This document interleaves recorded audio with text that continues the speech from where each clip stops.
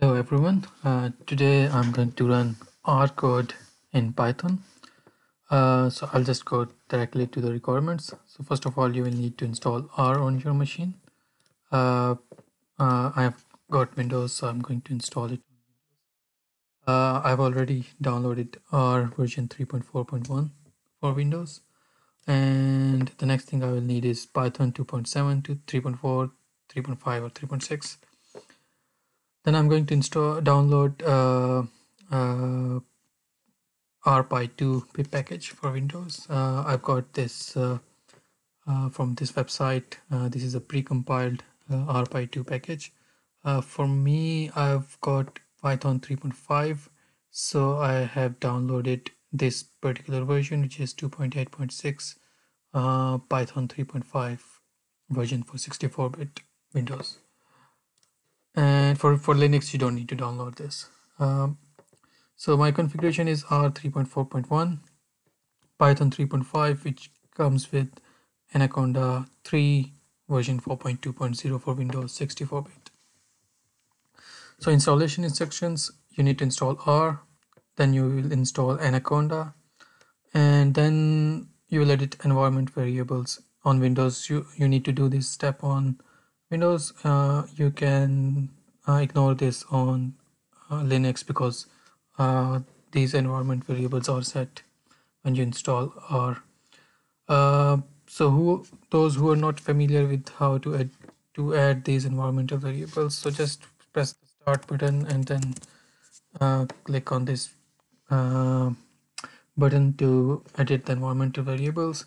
So you will just get to click on this particular button, environment variables, and then click on path, edit, and add the path where R is installed. On my machine, here the R is installed in this directory, program files R version 3.4.1.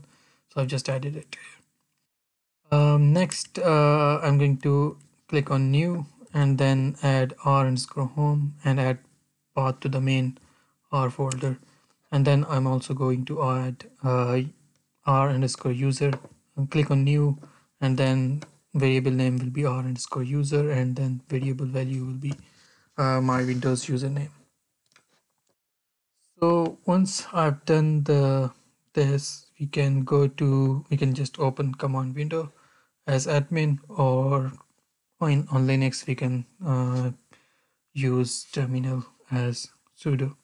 So I will open the command window as administrator and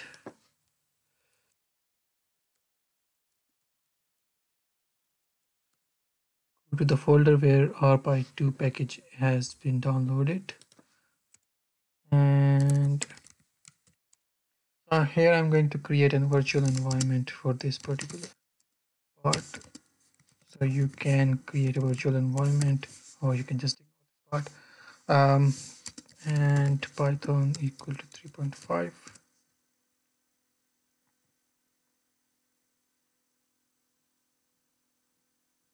Activate this virtual environment. And now I'm going to install RPy2. On Linux, you can just do pip install RPy2 and it will install. You don't need to download the pip package. So once it's installed, you can just run the Python command, and then let me copy this.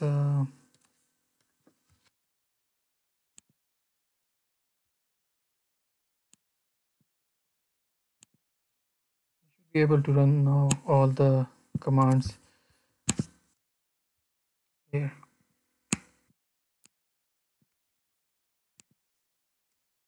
See, I do not have any problem running these commands.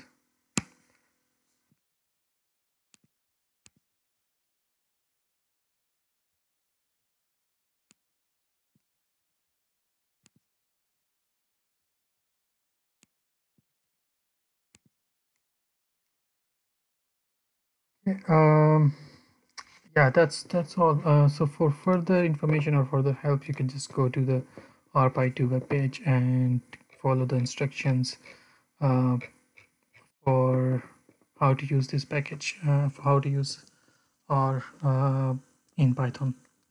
Thanks for watching. If you like the video, just hit the like button and subscribe. Thanks. Bye.